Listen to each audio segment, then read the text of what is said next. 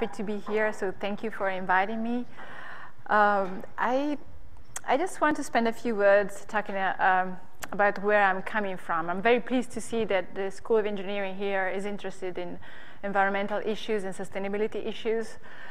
And so my background is from the natural sciences. I was very interested in studying trees. So when I was back in Italy, I would go out in the forest and was interested especially in studying trees that were at the tree line. So that particular interesting line where the forest stops and then you start having the mountain tops that are normally unvegetated. I was interested in trees because I like going in the forest, and I was more of a sensorial thing than anything else. But I was also getting more and more interested in devising ways to protect forests, not just for the benefits that they would deliver to individuals like me, but also for the benefits that they deliver to society.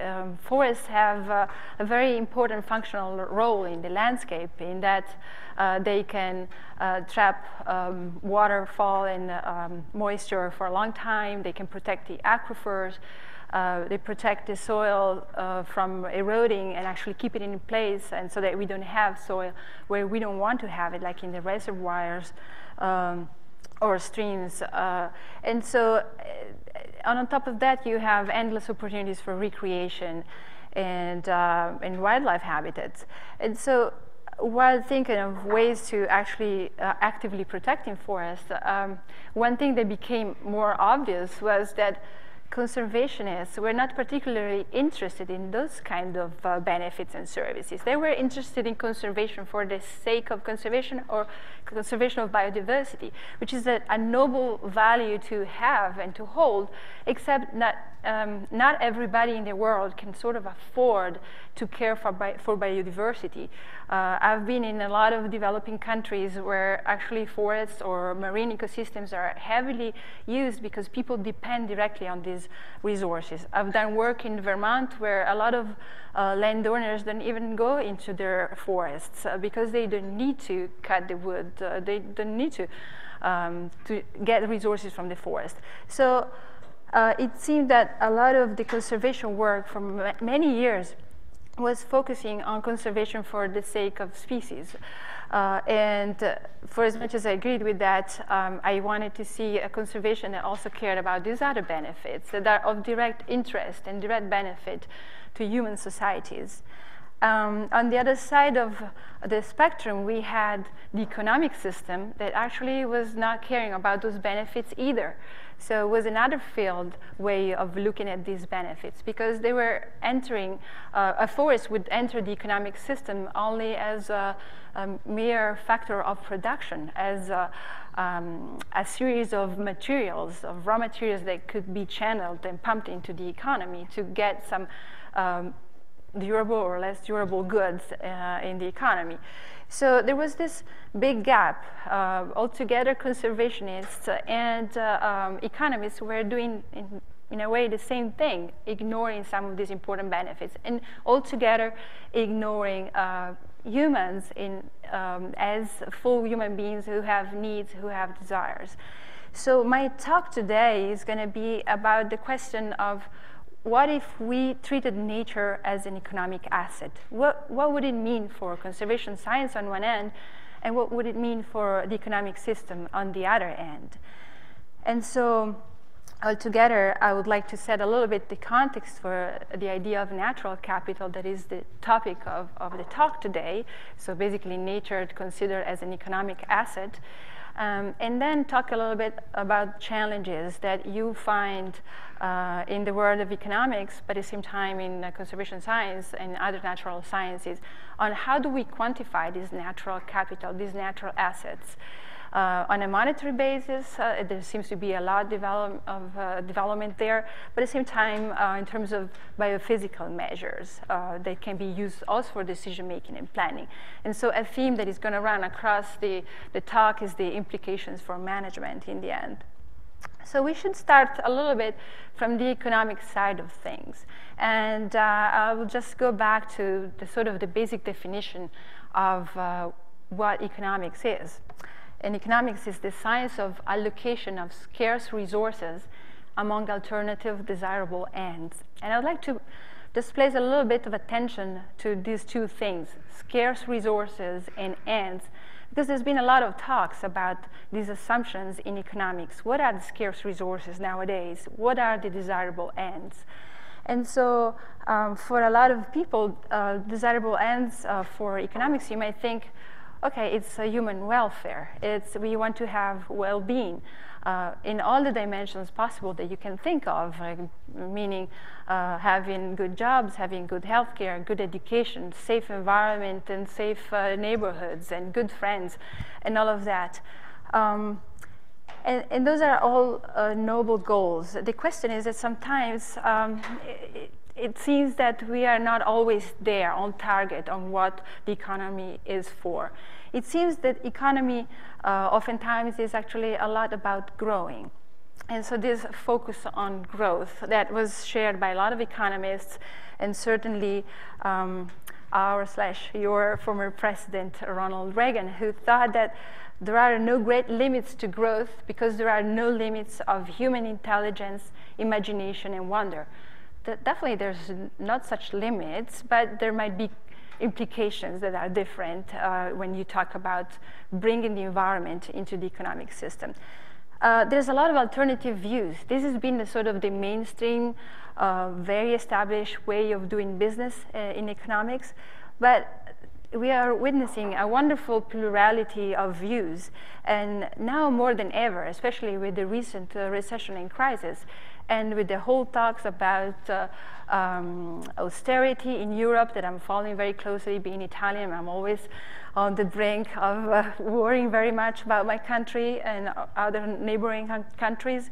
So other views, for example, one that is very eloquent from a colleague, Brian Check, who's an ecological economist at CASI, the Center for the Advancement of Steady-State Economy. And he, for example, pictures the current situation as the economy is a runaway train, and we are just shoveling fuel for something that is actually out of track, out of control. And then he has a line that, if you can read that, the book is about errant economists, shameful spenders, and a plan to stop them all. And so that's a very eloquent view of an alternative idea about what the economy is moving towards. But at the same time, here, Dartmouth is an interesting place also for addressing this plurality of views, because here you also had Donella Meadows thinking about the limits to growth, and so there is a tradition here. So it's a good place to be talking about this. And so another thing that we have to reconsider about that definition that I showed you of the economics is that of scarce resources. Traditionally, scarce resources for the economic system had been the factor of production, essentially, so land, labor, and capital. And so land and labor, so on one end, historically, we have to think that some of these factors of production might have been more abundant than are now. And so, for example, we can think that in the very early times of the pre-industrial or early industrial period, some of these factors were particularly scarce, like labor and capital, for example. And so this is a picture on the left of actually logging happening in New England. That was very disruptive logging, by the way. You would not want to be one of those horses either, on the verge of falling down there. But anyway, so those were the times when the economic theory was mostly designed for a system that was lacking the technology, was lacking the labor. Nowadays, we are in a different situation. We are in a situation where we don't lack labor, and we don't lack the technology, we don't lack the capital. So here on the right-hand side, this is actually harvesting a soybean in Mato Grosso in Brazil, and that happens on a regular basis. A lot of forest is being converted to soybean monocultures for biofuel production for exports, and also for feeding cows all over the world, actually. And so that's a different situation that we live in. Likewise, in the marine environments, we are not scarce in technologies and in ways to actually be very efficient at catching fish, we are scarce actually in the fish stocks. And so here on the right-hand side is an image with the that shows the collapse of the Atlantic cod. And you can see a spike in the actually the fish landings in tons around the 60s, and that's when we became more efficient actually at fishing. So what I'm saying is that if we want to bring natural capital or nature into the economic system, we might have to review some of these assumptions that were based on a different world. And revising this assumption, it's something that can be done. It's something that is okay to do. It's not something so revolutionary. And so therefore, we should pay a little attention to that. One particular view that a lot of ecological economists are considering in terms of revising some of these assumptions is that the economic system is a subset of the global ecosystem. So instead of viewing the forest that I was talking about in the beginning of the talk as a mere factor of production, considering the forest as the source of the timber, for example, then the ecosystem becomes actually the setting, the place that contains economies. And economies grow not in a void, but into an environment and a global ecosystem that has so much resources available and is able to absorb so much waste in the productive process. So here I'm exemplifying, maybe I'll use this pointer. So I'm exemplifying the global ecosystem as this green circle, and inside the actually the economic system. And matter and energy enter the system that get transformed into other matter and energy of other forms in the productive system. And there's some energy that gets lost. That's another important aspect, that a lot of people who thought differently about the economy, they were interested in placing the economy under the laws of thermodynamics. So there's certain matter that cannot be recycled back continuously, of course, as you well know. And so we call that entropy, heat, unorganized energy, you name it. And so we can assume, we can think that in the beginning of the early industrial revolution, we were here in a so-called empty world. And so where the size of the economy relative to the size of the global ecosystem was relatively small. But now we can see ourselves a little more closer to this situation where actually we are increasing the size of the economy to the point that some people might think that it might be uneconomic to grow. And in fact, the question, when is uneconomic to grow, is when the cost of growing outweigh basically the benefits of growing. And so it's an important question of whether we are still in this sort of economic phase of economic growth. And so, but beyond just revising some of the assumptions of the economic system, which is important to do if you want to bring natural capital in decision-making and the accounting of economics, you also have to make some of these concepts more operational. And so natural capital, it's often defined as the stock of natural resources that produces ecosystem goods and services. So those two terms, ecosystem goods and ecosystem services, is key. So we can think of ecosystem goods as the tangibles in an ecosystem, something that you take from the environment and you directly use. That could be fibers for thatching a roof, or it could be water, soils. So all those tangibles that easily enter the market, and there are prices and demand for them, and so it's not so difficult to sort of track them into the economy, whether it's a formal or informal economy. What's more difficult to track in an economy are ecosystem services. So all the functions, all the benefits that I mentioned at the beginning of my talk, the things that are intangible, the fact that forests protect our aquifers, the fact that we have cultural opportunities from environments, like here, for example, in Romania, is a celebration at the top of the mountains. They do on a regular basis in spring. and that's linked to their environment. At the same time, it's aesthetic beauty and things like that that cannot really easily enter the market because they are not easily quantifiable, not easily made private or excludable from the use of multiple people. So there's been a lot of work, a great deal of work into trying to categorize, conceptualize these ecosystem services. It sounds like a sort of common sense kind of term that you might not even need to define very precisely, but I can tell you that there's been at least a couple of decades spent on how to frame this idea of quantifying and categorizing ecosystem services. And one global effort that made a lot of difference has been that of the Millennium Ecosystem Assessment. They published a big report in 2005 in which researchers from all over the world basically tried to assess the state of natural capital. Where are we in terms of how many of these tangibles and intangibles from nature that we receive? And it was an alarming result that they share with the rest of the world. As you can imagine, they basically, a lot of these researchers and the report said that 50% of the ecosystem services were depleted, or at least they were not provided on a sort of a reliable way and a healthy way.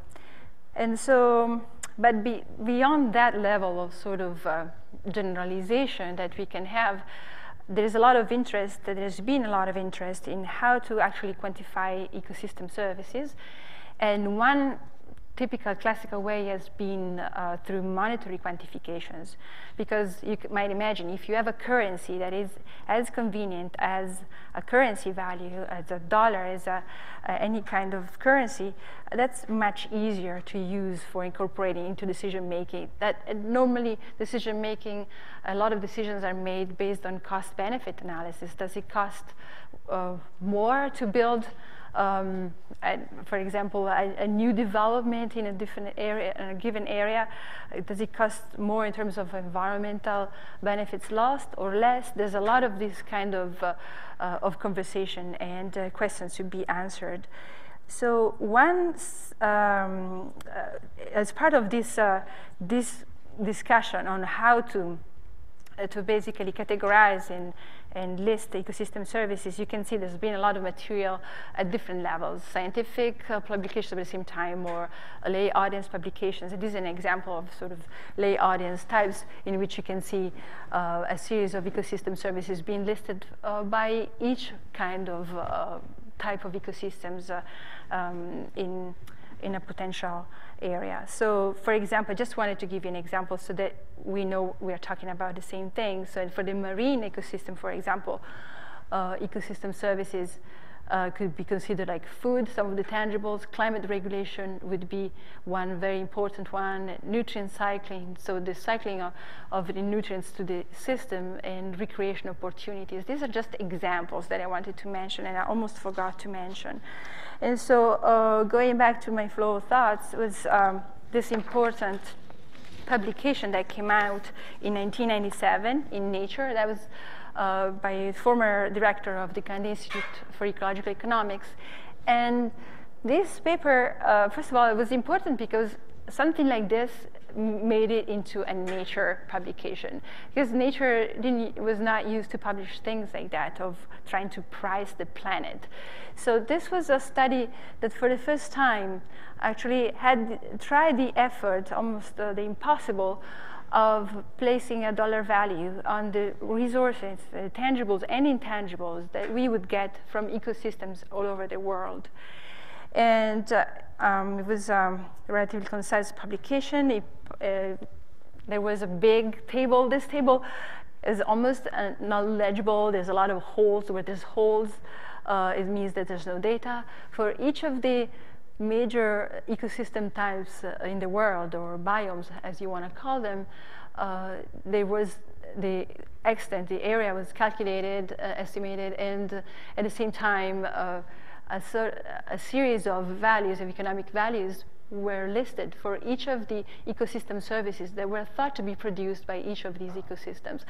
The values would come from resource economics publications, so a huge amount of literature was analyzed to actually get access to some of these numbers. In the end, nobody should really care about these numbers. But what is important is that it was the first time I tried to categorize some of these ecosystem services and trying to put a dollar value on them.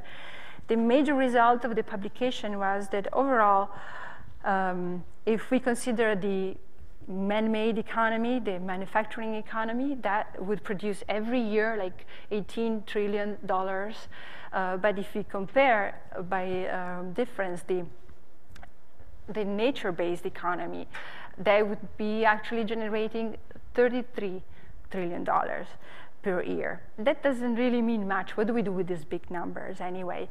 But it was the first time that someone actually tried the effort and tried to even place on the map some of these values.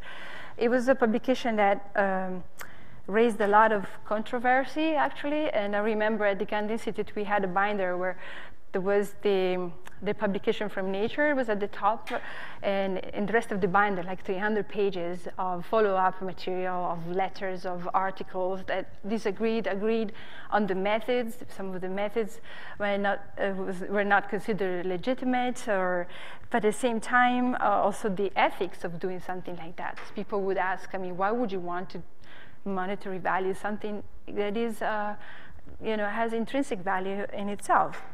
And so, but for me, it's an important point because it's one of those publications that after that, you see the beginning of a whole field of research, and you see the a spike in the publications in the years to come. And that's exactly what happened. And after 15 years, now we have a lot of the natural resource agencies in the US that actually use the same jargon. They have adopted the concept of ecosystem services and also some of the quantification methods. Then another example of a very powerful publication in that respect came a little later, 2002, also in something very well-reputed publication in Science. And what happened there was that let's try to apply some of these methods to actually show something that has more relevance for decision making. Like, for example, comparing, like in this case, management of mangroves. You can manage a mangrove system for shrimp farming, or you can leave it intact. If you leave it intact, it has a whole set of ecosystem services that it produces that can be valued. And NPV stands for the net present value, meaning the stream of flows, the stream of costs and benefits that can occur over time as if they occur today. So it's a measure basically of a return on investment. And the question here is oftentimes, yes, you have more benefits here, but at the same time, who's reaping the benefits altogether? Who is gaining from this? Some of this money is not really real money. Sometimes is an estimate that you give to an ecosystem that doesn't enter the market in a way because there are no markets for these ecosystem services. So that's a big question of how we factor in actually the beneficiaries of some of these ecosystem services. And along the lines of this work has been also my recent work in Macedonia, in this case, where I work with the United Nations Development Program over there to actually assess the net benefits of effective conservation in a wetland area that was located around Lake Prespa. And if this is Macedonia here, let me see if I can point it. Yes, here. So here's Macedonia, and then you have the intersection of these borderlines between Greece and Albania, and basically Lake Prespa is exactly there at the intersection of those three borderlines. And in fact, Lake Prespa is a transboundary lake. There's a lot of agreement among different governments of the three countries to actually manage the area in a coordinated way and hopefully more sustainably.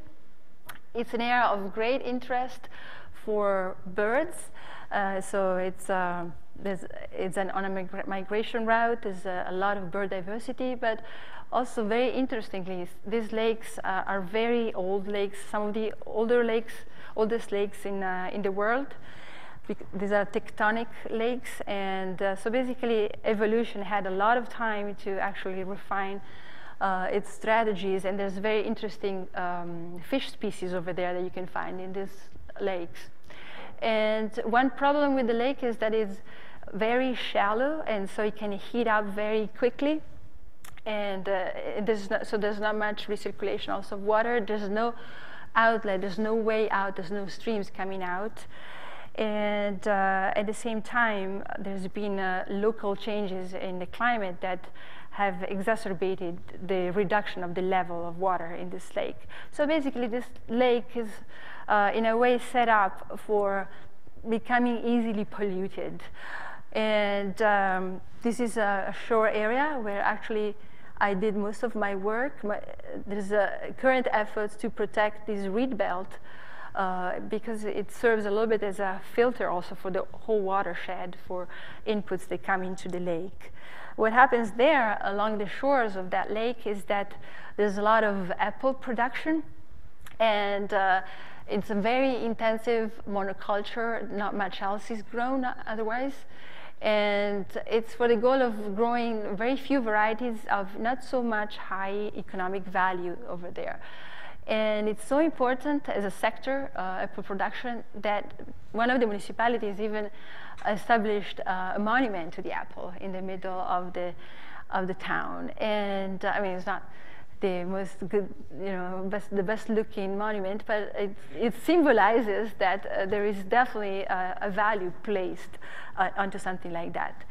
The problem then with apple production is that it requires a lot of inputs. It requires a lot of fertilizers, pesticides, and at the same time, and this is an area where there's no treatment of runoff waters, but even more importantly, the current streams in the area have been re-engineered to actually go directly into the lake. So basically, the whole filtering potential of the wetland there is being bypassed by the streams that actually discharge directly into the lake. And so what happens over there is that there is a high level, a high concentration of nutrients. If you can think that normally you have algal blooms happening at the concentration of a total phosphorus of 0.025 milligrams per liter, and here what we see, let's see if I can draw a line with this one. So we are really, this is 0.5 milligrams per liter. So we are way above any imaginable limit of actually acceptable levels of phosphorus. So algal blooms are indeed occurring all the time, meaning that there's a lot of toxic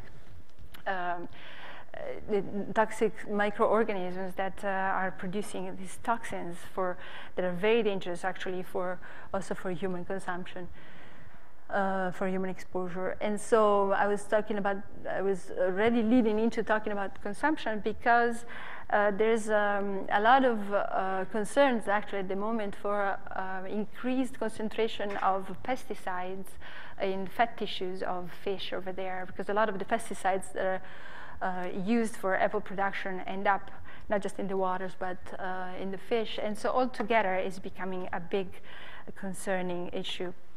So, but it's not all doom and gloom here. Luckily, there's a lot of initiatives that are happening. UNDP, United Nations Development Program, is really working to make things better and work with the farmers, for example, to help them devise new ways to actually apply some of the fertilizers or nutrients. And also this example of my work can help in the sense that we wanted to show that there is a benefit, a net benefit of actually managing some of this ecosystem, this wetland, for conservation, for producing some of these ecosystem services that was originally producing before a lot of the interventions were made. And so at the moment, what I did was comparing the two scenarios, for example. And so using some of these quantification, monetary quantification of ecosystem services to compare a scenario of business as usual. What if we keep this wetland going as it is? In the end, it is a common access resource where people actually get in and extract what they need. In this case, they need a lot of sand, you see here. So they extract a lot of sand, and because they use it for building, so they use it for cement and construction. And that's mostly it. Then there's other more negligible uses. And there's fishing that is happening in that part of the lake, and is happening at actually a very limited level at the moment. There is a little bit of a dysfunctional system over there for managing the fishery because they don't have an institution really in place. But it happens anyway, and so this was compared, actually the benefits that were received at the moment under business as usual were compared to the benefits of what would it look like if we effectively conserved this area. And effectively conserve it might mean also intervening to, for example, enhance the water filtering capacity of the wetland. And so one idea, for example, given that nutrients and pesticides are such a big concern, one idea would be to actually channel some of the wastewater from a wastewater treatment facility into the wetland, so that it would be actually, so that some of these nutrients and pesticides would be taken up, and some of these toxic materials would be taken up by the vegetation in the wetland. And so there are costs, obviously, associated with this view of effective conservation. And most of the costs are not so much into the building of, for example, of this rechannelization, let's say, of the wastewater, but most of the spending at the moment goes into capacity building, for example, in enabling these communities to actually handle conservation and be able to actually manage this area as a park. The big spike that you see here in red is the benefit that you would get from nutrient abatement in the effective conservation scenario.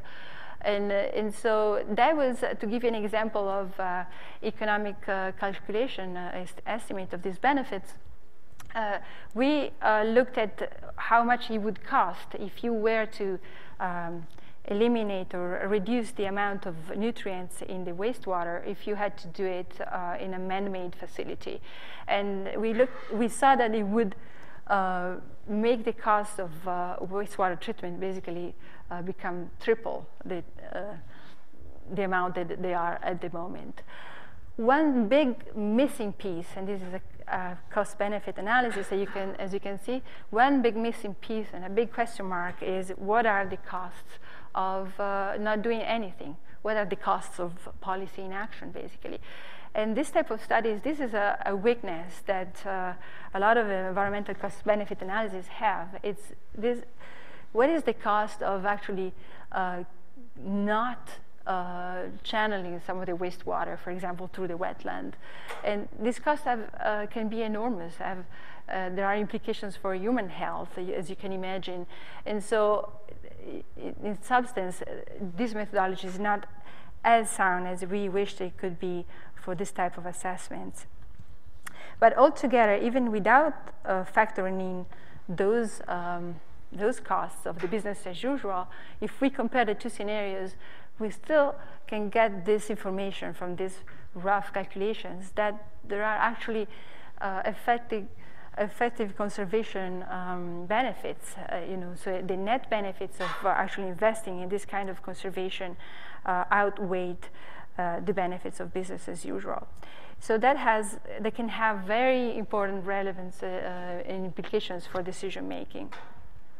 So, but the reason why I share this with you is also that I wanted to give you a sense of the applications of some of these methodologies, but it's not at all the time you really need to monitor, evaluate ecosystem services. In other times, you might just want to elicit some of the preferences that people have by simply asking people what would they prefer, how would they rank different options, and things like that.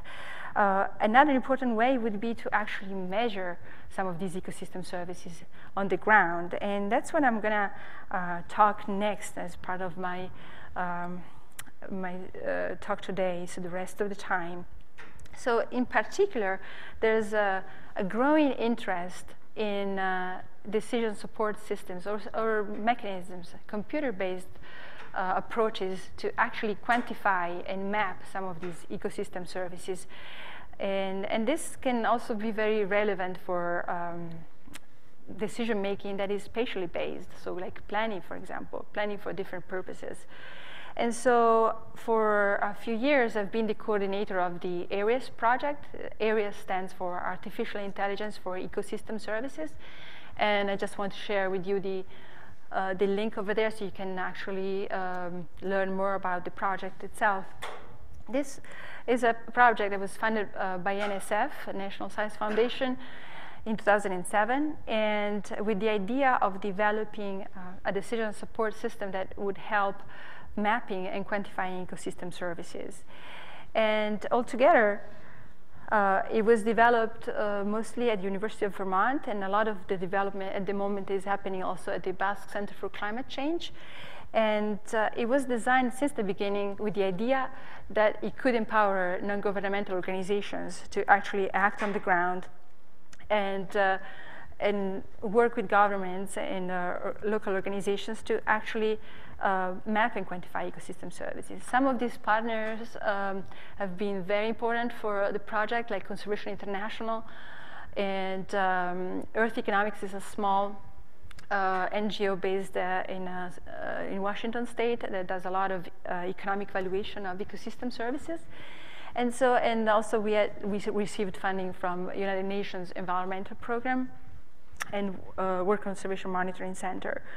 And so what the system does is basically a modeling platform that allows for different modeling paradigms, and it enables modeling the source of ecosystem services and who benefits from ecosystem services and the flows from the point of source to the point of usage. And I'll talk more about that. I just want to show you in the world where applications have been done for this technology. And so you can see that, for example, some very original initial work was done in Madagascar at the national level to map out carbon sequestration over there, or sediment regulation in subsistence fisheries and coastal protection, and so forth. So we had several applications. One local one that we had in Vermont was about mapping the carbon sequestration potential in forest and agricultural lands and recreation as well. And the red dots are developing projects at the moment that are starting right now, and one that has been just completed in Ontario. And so the whole idea about trying to quantify and mapping ecosystem services is that you have to conceptualize in a way that actually it makes it easier for a machine to actually go measure these things and map these things spatially. So first of all, you have to get really into the nuts and bolts of what it means to have an ecosystem that provides something, a tangible or an intangible, to people. And so people and users become essentially in this whole envisioning of ecosystem service mapping and quantification.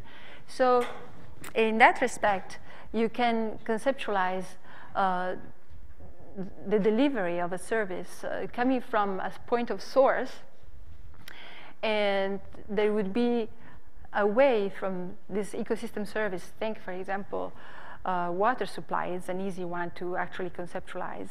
There would be a point where water supply starts, an ecosystem that is actually trapping water or a spring, and then you have a delivery channel, so it would probably flow in the landscape somehow, and it would reach over time different users that are located in different parts of the landscape.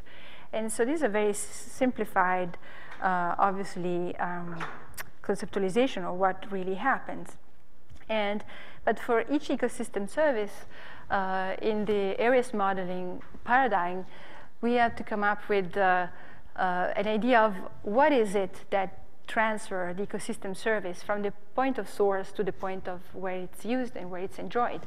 And so we were talking about carriers and flow paths of ecosystem services. And to give you an example, I just mentioned water supply. So for hydrological services, you would think, for example, water flowing from a higher altitude towards the lower altitudes in a watershed. And so hydrological services would be mapped as flow of water in this case. And the important thing that was added to the whole concept of ecosystem services was this dynamic component. So it's not just a matter of a source and a point where the ecosystem service gets used or enjoyed, but there is also a movement. So how do we capture that movement? So the movement was captured through agent-based modeling, and the source and the point of source and the point of usage were actually captured through Bayesian networks and probabilistic modeling that was done.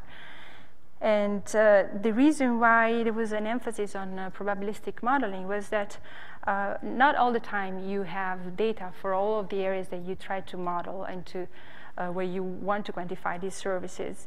And therefore, we wanted the system to be able to actually run also in data scarcity situations. And so that is, of course, one choice that was heavily discussed in our group. Other groups have developed other tools, for example, that are not probabilistic, and they indeed use deterministic modeling. To keep going with the examples, another ecosystem service that was modeled as part of the system is the aesthetics of a vista, of a view, for example. And so we would call it the static view shed. And what we modeled here was the movement of the site, basically, of the lines of sight, so that your view would travel along those lines of sight to the beneficiaries located in the surroundings. And we also modeled carbon, but carbon is a completely different ecosystem. Carbon sequestration is a different ecosystem service in the sense that it really doesn't travel in itself, and it's, there is a quick mixing in the atmosphere of this gas, so we don't have that sort of dynamic component for this ecosystem service. Recreation, the movement of the benefit was modeled as a Gaussian curve, and so here is an example of Central Park, and you would enjoy Central Park the closest you were to it, and so forth. So another example would be using a network of, so an infrastructure of roads, for example, for some of the goods that travel throughout this road, through these roads to reach their final markets. And so the modeling of ecosystem service source, the point where it originates, is done through building Bayesian models. And I'm not going to go too much into the details of Bayesian models because I am not one of the developers in this case. So, but for sure, so the source models were modeled including variables that had to do with the geology of a place, or the, or for example, the ecological characteristics of the place. In this case, I'm showing an example of actually a simulation that tries to estimate the tons of sequestered carbon in this area that is in Washington state. And so, for example, in the case of carbon sequestration, you would have variables such as biomass production or the succession stage of a forest, and the soil types, because of course we would model also carbon in the soils. And so here it's not, again, these are biophysical units, so we are not using monetary units at all. In fact, here are tons of sequestered carbon. My English is deteriorating, well managed. We also, as I said, one important thing for us was that the model would be probabilistic in nature, to be able to track uncertainty across the landscape. And so here an example of how to map uncertainty in the data. Uncertainty can come from different sources. Could come from not having all the data that you need, not all the information that you need to actually start with your models. And so one thing that is possible is actually to give the users the ability to decide themselves, is this something is this a level of uncertainty that I can accept? Do I need to have better data to actually improve my models? And the other side that we looked into was the beneficiary side. This is a sort of, in a way, revolutionary concept in the sense that, as I said in the early part of my talk, beneficiaries or people, users, have traditionally been excluded both by conservationists and economists. And so here we place a lot of emphasis on actually locating those beneficiaries. Who is benefiting? Where are they? What happens if we interrupt some of the flows? If we deplete some of these services, that they don't reach the beneficiaries anymore. So basically, the current modeling allows to map out where the demand for some of these services is. In this case, we are mapping out local farming communities and how much they depend on soil deposition or soil erosion.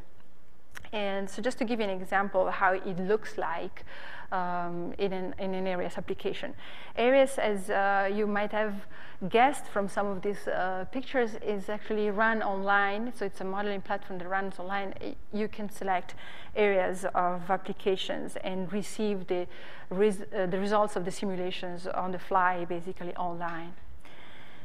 And most importantly, and this is the thing that I would like to give definitely more focus of all, is when you run the flow models in areas, basically the agent-based modeling that simulates the movement of the ecosystem service to the landscape from source to usage, then what you can do is identify critical flow paths of movement of the benefit and identify areas where they concentrate. And so in this case, this is an example of a simulation of the aesthetic view, actually, again, in Washington State, because that's one of our first case studies in the project. Here is Mount Rainier.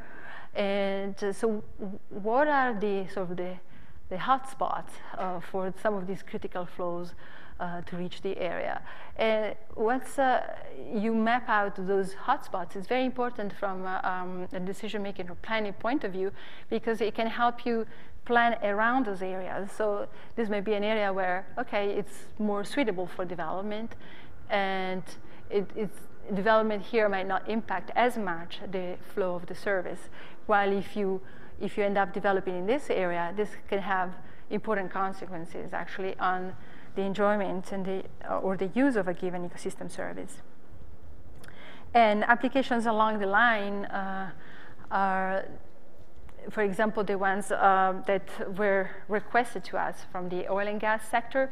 For some reason, there's increasing interest from the corporate world in actually tools that can map and quantify ecosystem services. And one sector particularly is the oil and gas, who's interested in that. And here is an example. If you map out those critical flow areas, those areas that you shouldn't touch, because in this case, for example, I'm showing an example of an application with water supply. So let's assume that these are areas of high critical flow for water supply services. So if you were an oil company that needs to develop a pipeline and you would want to try to avoid these areas, you might incur in higher costs of having a very long pipeline. But in reality, what you can do in the area system is also plan different scenarios. What if instead I build something different and I rerun the model to actually see what happens if I use a shorter pipeline, and what happens to my critical areas of flows, and if I'm impacting some of these critical areas, maybe I can offset some of these impacts by reforesting in other areas. And so that's a little bit the concept and the flavor that I wanted to give you.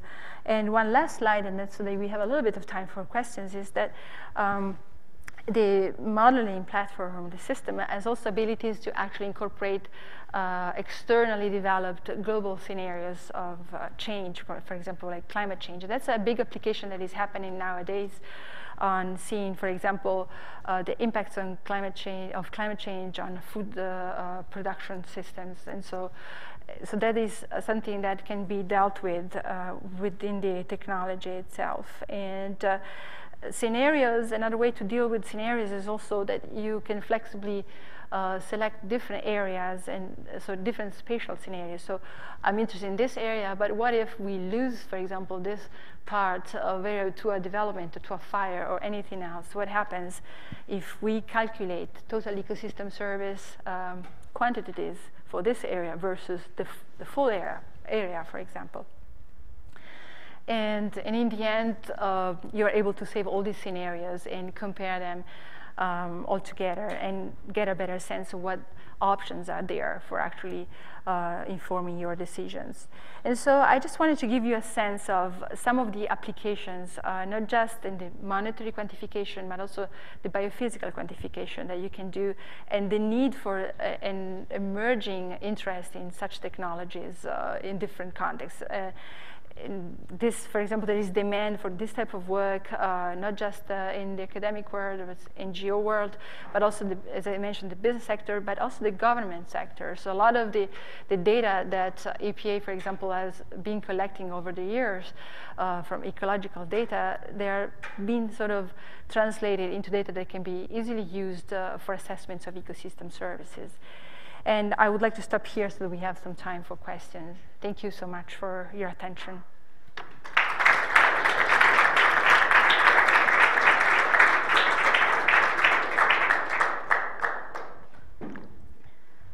Questions? I did have a question regarding basically the process I could call valuation. How reliable is it? How repeatable would it be if you ran the same scenario using different people to evaluate values, for example? So yeah, well, this is a good point. This would relate more, I would say, to the monetary valuation, so not so much the biophysical valuation. But indeed, there is a high level of subjectivity, as you can imagine. And so especially some economic valuation techniques actually are meant to be eliciting actually subjective measures. So you would have actually surveys, for example, in asking people what their willingness to pay would be for a given benefit or a given service. And you can imagine that is highly subjective and is not easily quantifiable in other terms. But then a lot of studies have been done also to measure the kind of the level of subjectivity. And one interesting thing that emerged is that some of the perception of values would be influenced by even how the interviewer, the person who was asking about these values, would be dressed or are approaching the questions. If you had someone very well dressed, like you know, like in a business suit, you know, people would be sort of willing to pay more for protecting a given service. And so yes, you just centered it exactly at the core. But luckily there are many methodologies actually that are not so subjective, and so I normally, depending on the context, I try not to rely too much on a willingness to pay, for example. I think one of the difficulties might be determining where to draw your boundary for how broad, since the ecosystem services is generally human-centric kind of thing, and you're putting an economic value, then how broadly do those benefits apply? Do you have any thoughts on that? Like, for example, you're looking at Rainier, aesthetic qualities. So, you know, I don't live near Mount Rainier, yet I still value the pristineness of the view shed of Mount Rainier, so the existence value of it. And yet, you might not necessarily think of including me here or anyone who doesn't live near Mount Rainier as part of the group that receives benefits. And similarly, the existence value in general could extend to the whole population of the globe or only to the local community.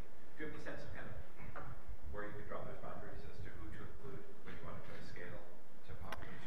Yeah, that's a very good point. And so, where to draw the line? Well, in reality, it's sometimes it's the application or the project that dictates or some sort of the scope of the analysis. And so, in the case, for example, of Mount Rainier, it was thought for an application where you could devise a new way to doing taxation or incentives actually for avoiding the depletion of the aesthetic service, right? And so in that case, you would work directly with the community there and looking into the actual property values in the areas, how would they be affected by changes that would deplete that aesthetic service and things like that. So in that case, yes, it's huge, and you would want to invite to the table, you know, all the people that are part of it, and then they have a stake. So the whole idea of the stakeholder community. And so I have sort of steered away from valuation work or assessments that have this risk of becoming, of having not being able to draw that line, so to speak. And so that was the problem with the early valuation example that I mentioned at the global level. What does it mean, and whose values are we talking about? Can we actually generalize? A lot of the work that is being done sometimes is if people don't have the resources to do an economic valuation on the spot, they actually would retrieve values from other studies and try to apply those values to that particular study for which there's no data. And in the whole process, you get a lot of lost in this translation, basically. And so you have to make a lot of assumptions of comparability between the systems. And so I totally, completely agree with you in that risk. Yeah. Okay. Well, thank you very much, Marta. Anyone would like to meet with you? Thank you, guys. Thank you.